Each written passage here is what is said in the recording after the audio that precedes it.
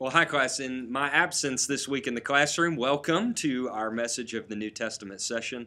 Obviously, this is going to be done via video. However, you still have your fill-in-the-blank outline and the slides as well to follow along with me. I am going to have the slides. It looks like a bad newscast from the 70s, I know. I'm going to have the slides scrolling behind me. They may be a little bit blurry, so the easiest thing is for you to use that as your cue to follow along on your own. Before we introduce today's subject, let's remember where we have been the last week. Last week we did three things. We continued the discipline of reading through the lenses of historical and literary context questions in the Synoptic Gospel. So remember, we looked at Matthew, Mark, and Luke, their similarities and differences. We also looked at those similarities and differences in the light of their distinct presentations of Jesus, and we saw that Matthew, Mark, and Luke are each they're not telling the same story. They sort of are, but they're so uniquely saying what they want to say about Jesus in their own way. And then third, we looked at the distinctives of each synoptic gospel, the raw materials for those distinct presentations of Jesus. Dating, audience, structure, themes, and aims. And we also looked at Jesus' parables at the end of class, discussing their function and characteristics. Okay, what we are going to do today is the Gospel of John. We're going to spend an entire session exclusively on the Gospel of John because this Gospel has probably been the most important in shaping the way Western Christians automatically think about Jesus. So we're going to look at the Gospel of John for a few moments through the lenses of historical and literary context questions, and we're also going to be overviewing all that we can know about the fourth Gospel and what makes it distinctive in particular. Dating, audience, structure, themes, aims, all that good stuff. Well, have a look at this picture. You know that John's Gospel is a big deal when it makes it onto Tim Tebow's eye makeup. And this John 3:16, which is written there, is no doubt the most famous Bible verse in the whole book. In the whole Bible comes out of the Gospel of John. Many of you know it by heart. For God so loved the world, he gave his only begotten Son, that whosoever believeth in him should not perish, but have everlasting life. A lot of terms in that verse are very distinctive and unique to John. Terms like the world, only begotten Son, this focus on belief and eternal life. These are major themes and terms in John that don't show up hardly at all, sometimes not at all, in the Synoptic Gospels. So simply a cursory look at this most famous of all scriptures lets us know that John is doing something very, very unique in the New Testament and in the biblical canon. Well, let's look at your written outline there, and let's do a little bit of reading exercises. You remember historical context questions, questions that we bring to the text, attempting to discern the history behind the text. When we ask historical context questions, we ask questions of a historical nature, window questions. And if you turn to John 6, as you'll see in your outline there, we're just going to read through these passages, and I'll pose some questions that I think will spur your thinking and help you be a faithful reader of John's Gospel. Verse 53 of John chapter 6, Jesus said to them, I tell you the truth, unless you eat the flesh of the Son of Man and drink his blood, you have no life in you. This is a really weird passage, a weird thing to say. It's not in the Synoptic Gospels. So what sort of historical questions would you ask to discern the meaning of John's text? I think you'd have to ask questions about John's church. How did these words function for John's later church? And clearly, they had a sacramental function. John is reading the words of Jesus through the lens of the sacrament of communion. And there are other places in the Gospel of John where we see sacramental language, language of baptism, language of communion, or the Eucharist. Flip over to John 21, and we'll look at a couple spots here.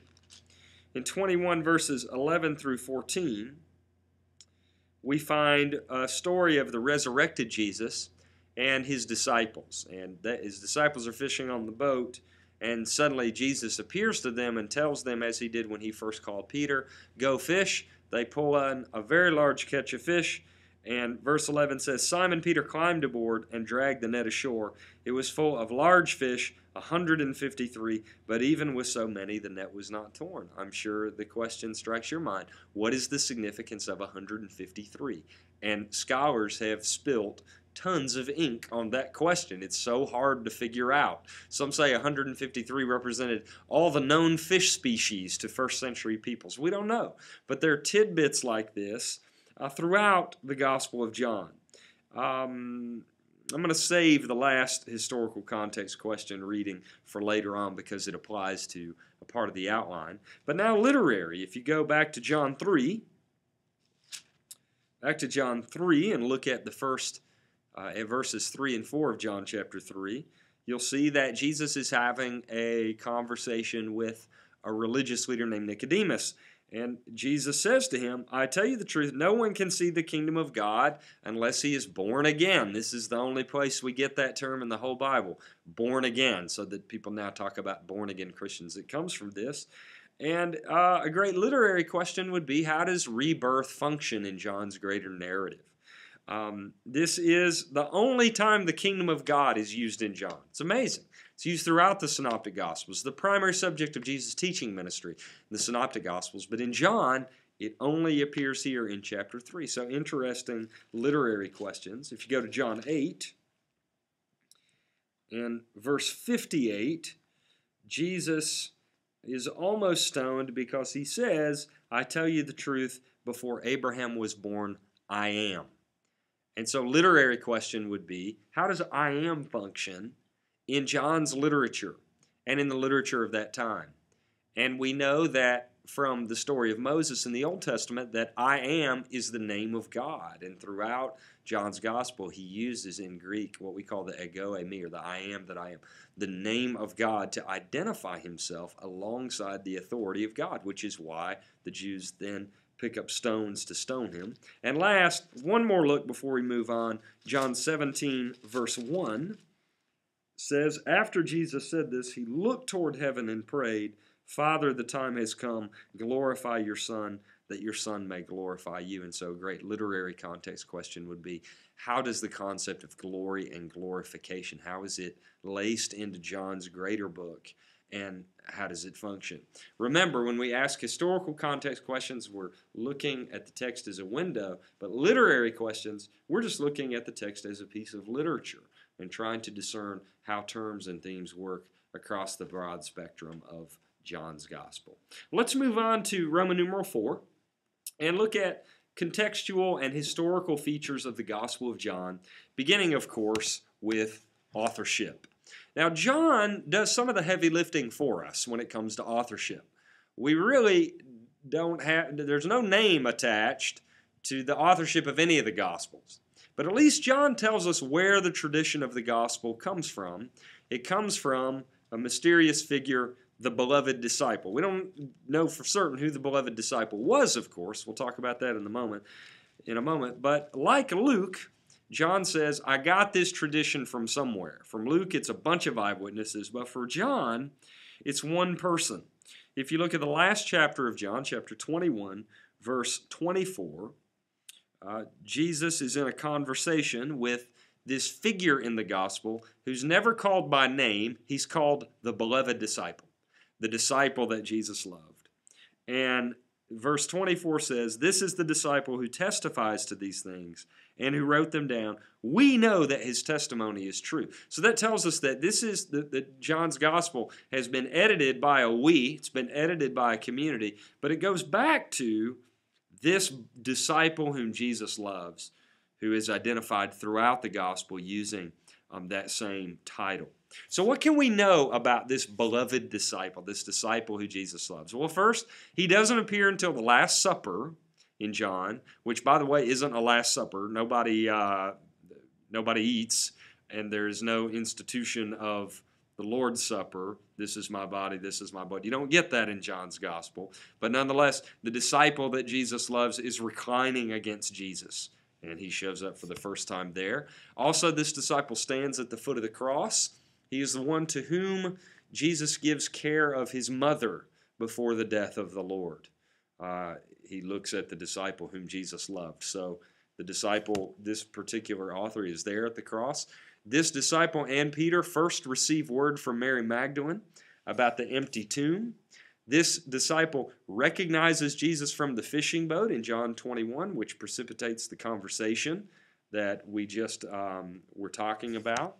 And also, that same chapter relates a rumor about this disciple's immortality. Now, this is strange, but if you look at the end of John chapter 21, Jesus is having a conversation with Peter, and verse 21 says, when Peter saw the disciple whom Jesus loved, he asked, Lord, what about him? Jesus answered, if I want him to remain alive until I return, what is that to you?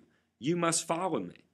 Because of this, the rumor spread among the brothers that the disciple would not die. But Jesus did not say that he would not die. He only said, if I want him to remain alive until I return, what is that about? What does that mean to you? So, lots of information about this shadowy figure who continues to appear from the Last Supper to the last chapter of the Gospel of John, simply known as the disciple whom Jesus loved, or the beloved disciple. So, who are some of the potential candidates for this beloved disciple? Well, some have thought that the beloved disciple is John Mark. John Mark shows up in the book of Acts. He lives in Jerusalem, and he seems to be an associate of Peter, which might make sense of Peter's prominent role in the Gospel of John. Another potential candidate, this is the one I would suggest is the most credible, is Lazarus. We get the resurrection of Lazarus only in John's Gospel. It's not in the synoptic stories. And interestingly, Lazarus is the only human figure in the Gospel of John, other than the beloved disciple, of whom it is said Jesus loved him. So the shortest verse in the Bible, many of you know this, is Jesus wept. That comes from the Lazarus story in the Gospel of John. That's in chapter 11. Jesus wept because he loved Lazarus. And so maybe that's a cue for Lazarus being the beloved disciple. Also in the passage we just read, there's a rumor that the beloved disciple wouldn't die. Well, that would make sense if the beloved disciple is Lazarus, who had been resurrected from the dead. That kind of conversation might have been happening. Now, the traditional candidate, the traditional answer that the church has given for the identity of the beloved disciple is John, the son of Zebedee. This is one of the 12 apostles that we see in all the synoptic gospels. All the early church fathers say that the author of the fourth gospel, the author of the Gospel of John, is the son of Zebedee. We see this in Irenaeus, who writes early, about 180 A.D., who says, John himself, the disciple of the Lord, who also had leaned back on Jesus' chest, he too published the gospel while he was staying at Ephesus in Asia. So the fact that Irenaeus calls him a disciple of the Lord would include John in the 12 disciples.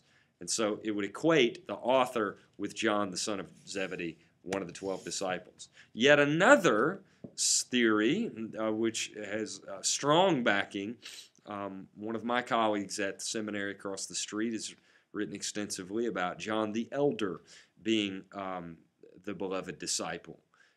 This is in line with a quotation from Papias. Remember our friend Papias, who lives definitely lives while the author of John is writing. And he refers to this elder John in this quote. And the elder John, by the way, also wrote 2nd and 3rd John, which shares a bunch of similarities with the Gospel of John. 2nd and 3rd John are later letters. And that certainly provides evidence for conjecturing that it is perhaps this early church leader, whoever he was, the elder John. We don't know, and you have to decide whether or not it matters to you that we don't know. It doesn't really matter to me, but it is very interesting that John refers to the beloved disciple as the author of the gospel, the author of the tradition behind the gospel, and yet we are still left guessing as to who that was. Let's talk about dating. When does the Gospel of John emerge? In a former academic age, scholars like to say that John was dated very late. They said the theology of John is too advanced. It had to have taken some time to develop. and therefore they preferred a second century date. However, nobody thinks that anymore. Number one, we've begun to realize in the academic community that John's theology and Christology is not that far advanced from the synoptics, actually. That they're really not making, they're using different language, but John is really not making radical claims about Jesus that aren't found in the earlier Gospels, such as Mark. But the scientific reason that a late date has been overturned is called the Rylands fragment, or P52. We mentioned this in one of our early sessions together about the composition of the New Testament. This is the Rylands fragment. It's a tiny piece of John 18. That's it. But it dates all the way to 125 AD, this manuscript. So clearly, John had to be written before that. And so this really changed the conversation to recognizing that John is a whole lot earlier than scholars had assumed at one time. Now, some say that John is really early, maybe earlier than Mark, because John takes pains to present Jesus as the new temple.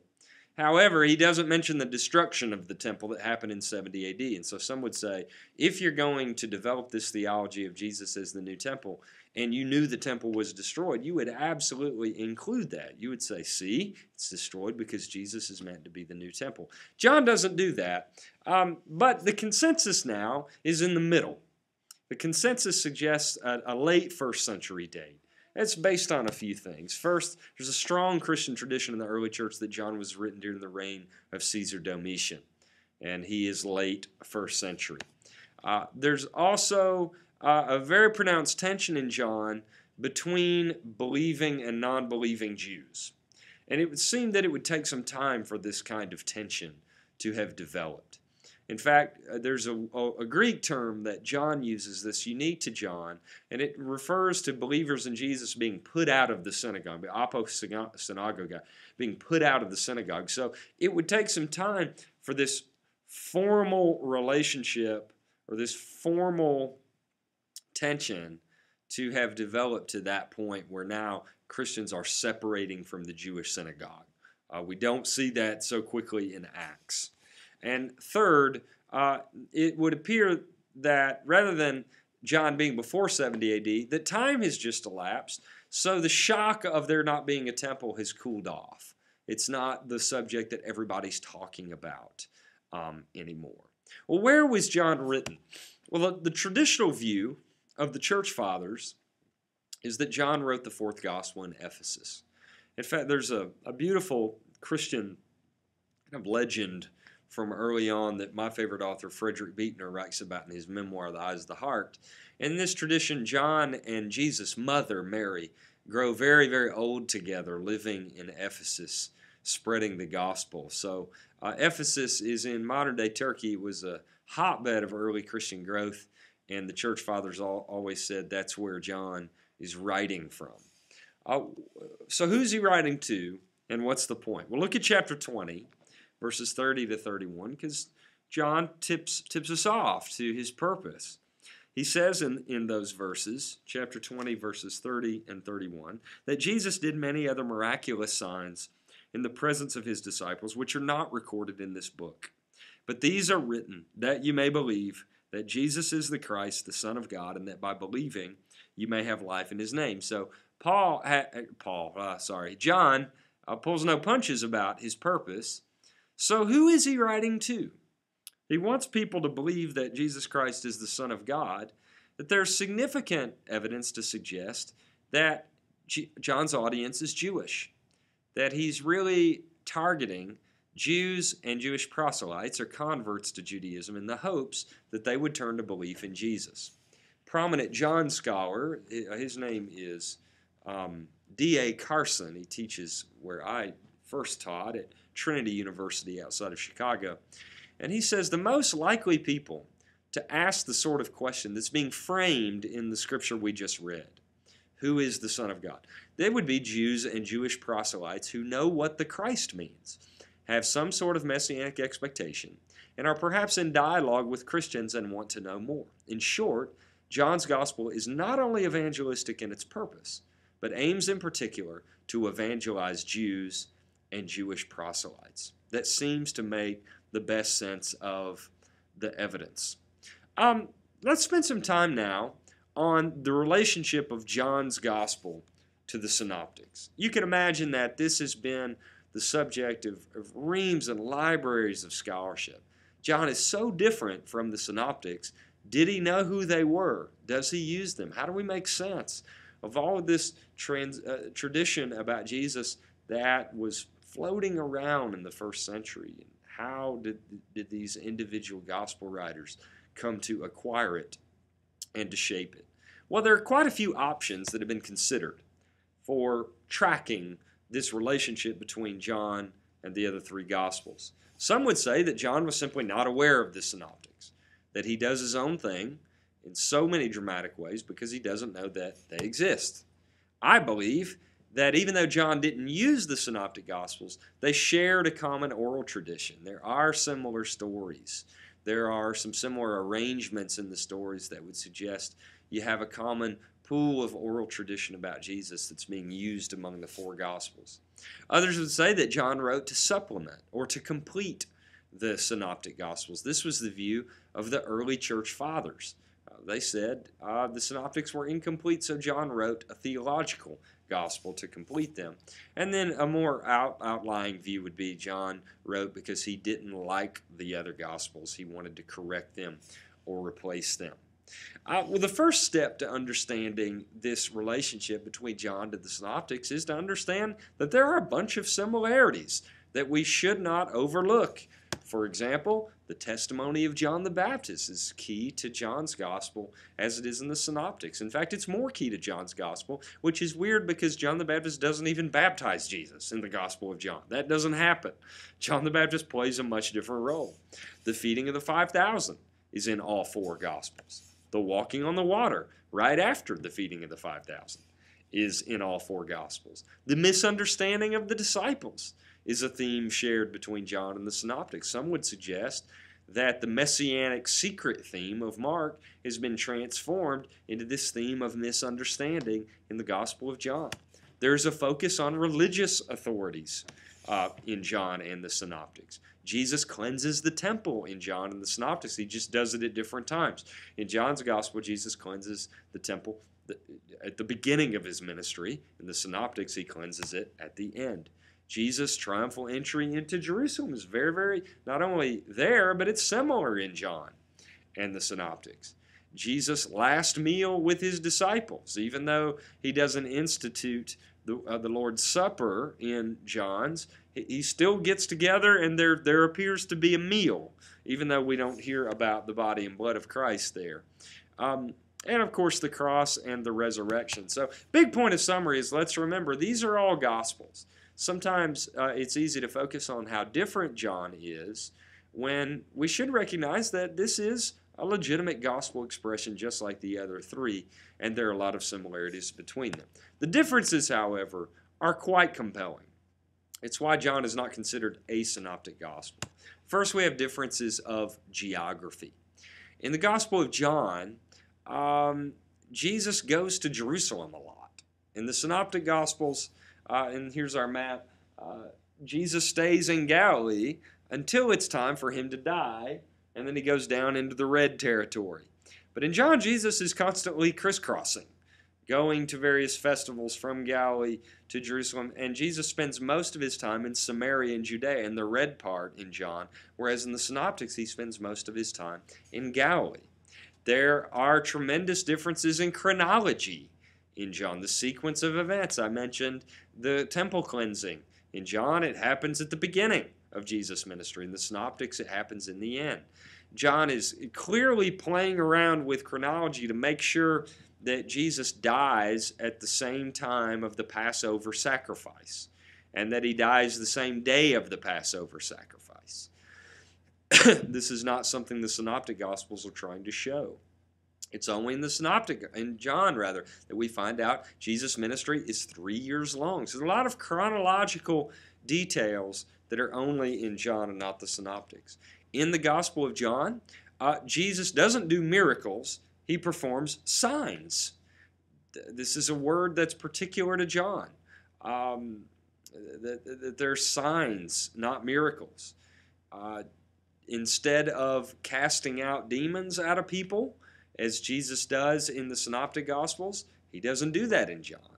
He casts the devil out of the world. That's the sign of Jesus' divinity.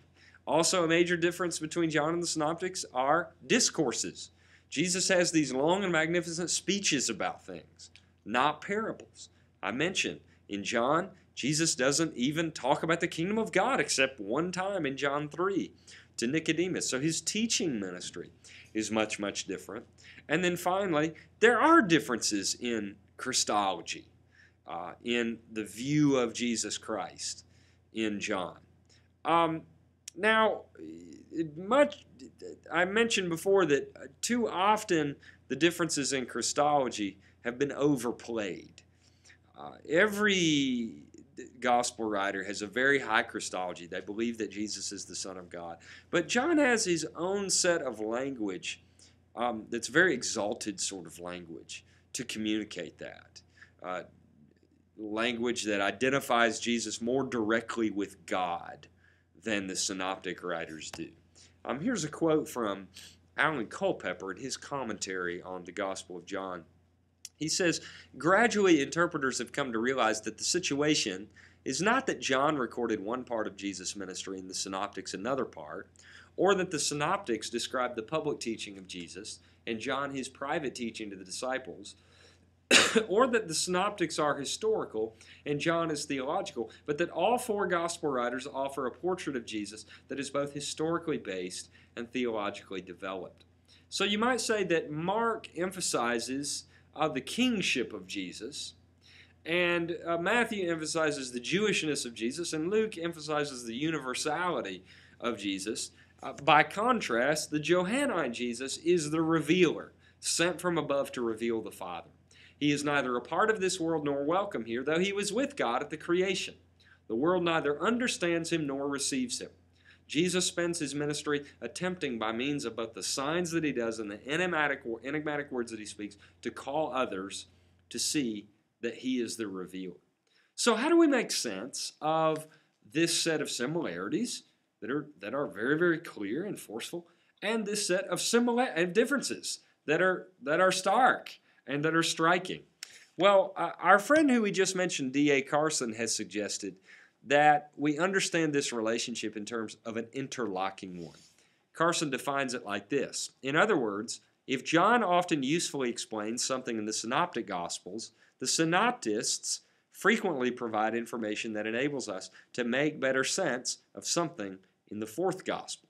So Carson would say, we need to stop talking so much about some similarities and some differences, but we need to see that there is an interlocking relationship between John and the Synoptic Gospels.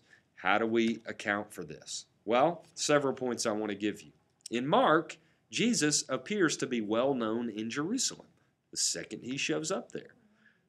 How is that the case, given that Jerusalem is so far removed from Galilee where Jesus has been ministering?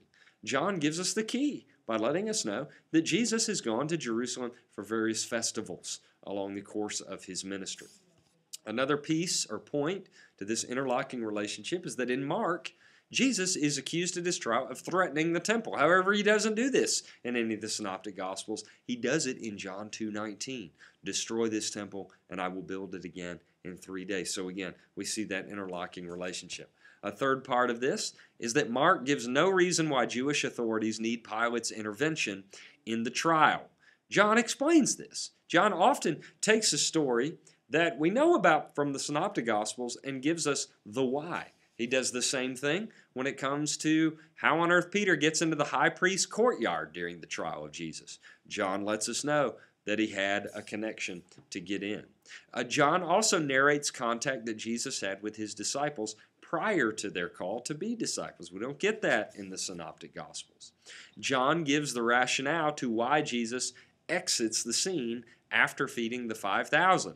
The Synoptics don't really tell us. Jesus just kind of disappears for no reason, but John tells us that that Jesus knew the people were about to make him king by force, and so after he feeds the 5,000, he leaves. And then finally, John provides a theology of exorcism, or of casting out demons, whereas the Synoptics simply record that Jesus did cast out demons. So many points here that show us we don't need to be afraid of the fact that John is very different than the Synoptic Gospels. They work together in dramatic ways.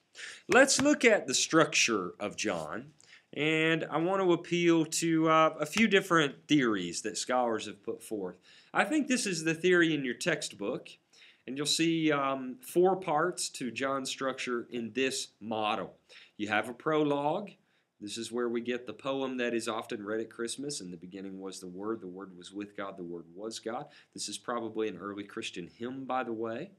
Then the Book of 7 Signs, the Book of Glory, and then an epilogue, chapter 21, which is probably a later addition, by the way, because the Gospel seems to end at chapter 20, and then chapter 21 is, oh yeah, by the way, we want to say this as well. Let me talk more about this structure in just a moment.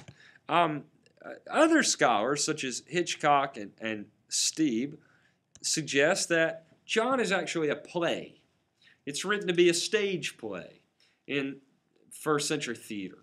You have a prologue, you have an epilogue, and they divide the text of John into 5 acts of a play. This is an interesting view. And when you're reading John on your own, if you think about various characters in a play representing the characters in John, it really does work. It really does make sense if you frame it that way in your head, that this may have been written to be a play.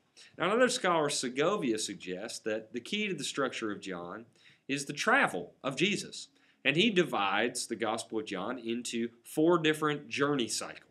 4 different cycles in which Jesus goes from Galilee to Jerusalem and back. Most basic is simply a 2-fold division to the Gospel of John. The first 12 chapters, we have a book of the signs of Jesus. All of the material is structured around these signs that Jesus performs, these miracles. And then chapters 13 and through 21, the emphasis shifts from signs to glory, because we slowly come to realize in the Gospel of John that all this glory talk is leading toward the cross. And the great irony of John's message is that the cross is the place where the glory of God is most fully seen and realized. Last, let's look at the great big theological themes of John. There's going to be a bunch. John is such a theological gospel that there are many theological emphases that he brings to bear in his telling of the story. First, of course, is the identity of Jesus. And John comes right out of the gate calling Jesus the Word. In the beginning was the Word was with God, and the Word was God. This word in the Greek language, in which John writes, is logos. And logos is a huge word in ancient Greek language. Let me give you a quote here from Zeno, who's a philosopher from the ancient world. And here's what he calls logos. He says, the general law which is logos, or reason, pervading everything, is the same as Zeus, the supreme head of the government of the universe. So logos is reason. Logos is divine. Logos is the ordering reality of reality. It's the philosophical center of reality, is logos. And John tells us that right from the very first verse, he's going to be focusing on the identity of Jesus as the divine reality that pervades the entire world. None of the synoptics talk about Jesus as logos the way that John does. And whereas in Mark tries to keep Jesus' identity a secret until the end, John doesn't do that at all. He comes out of the gates calling Jesus logos. Everybody knows the identity of Jesus in John. It's not as mysterious as it is in the Gospel of Mark. Another emphasis in John is Jesus on trial. This is where we get the third theme of witness. John sets up these scenes that are meant to remind you of a courtroom scene, in which various witnesses come forth and speak about the identity of Jesus, so that Jesus is sort of on trial even before we get to his actual historical trial. Huge theme in the Gospel of John is belief and faith. John 3:16, that anyone who believes in him should have eternal life. Without the Gospel of John, we don't get this kind of Baptist idea being saved. If you just believe, you're saved. This is a John emphasis.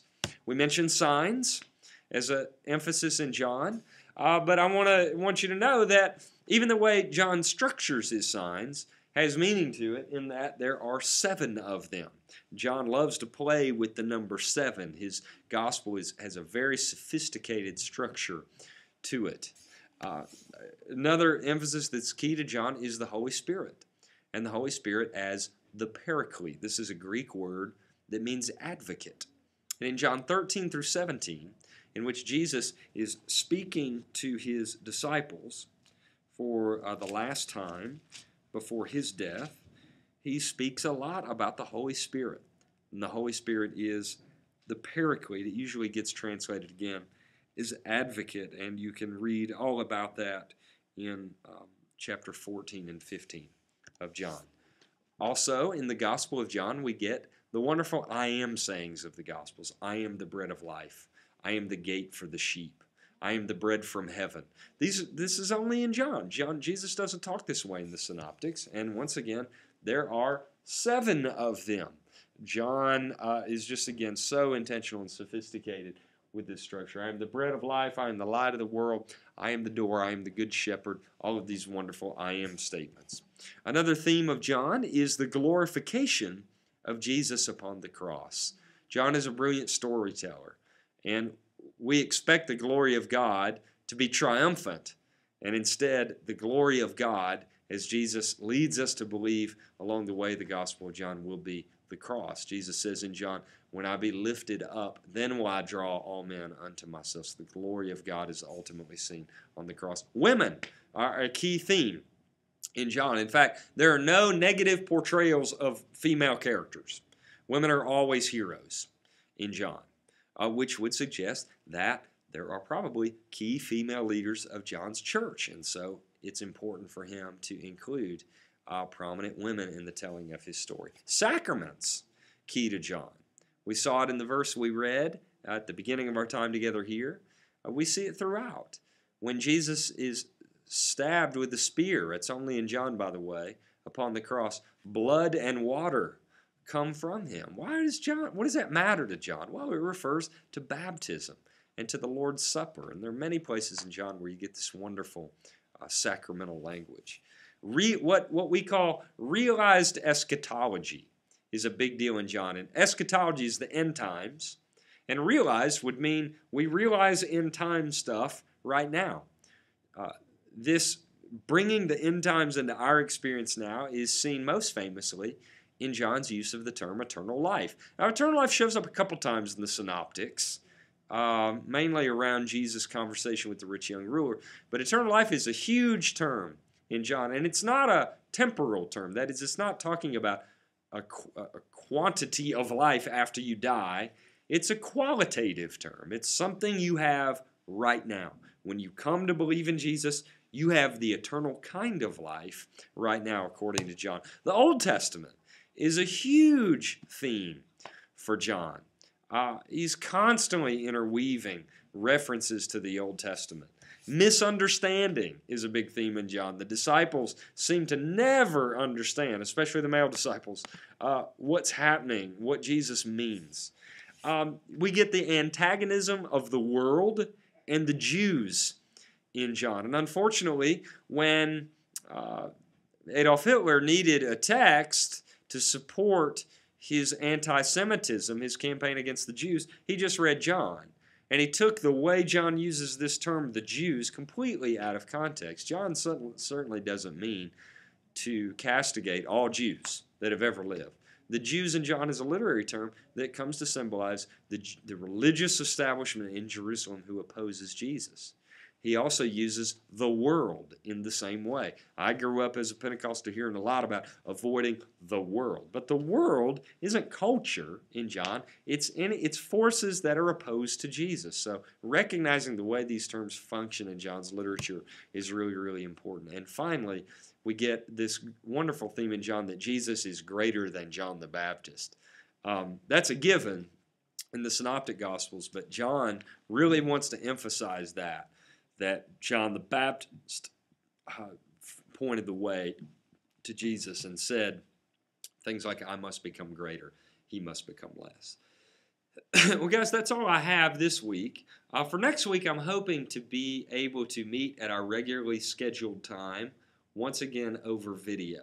So you'll have 2 weeks of video, but please, please, please, if you're uncomfortable with any of the information, feel like I rushed through something, email me. Call. We'll set up a phone conversation, whatever we have to do.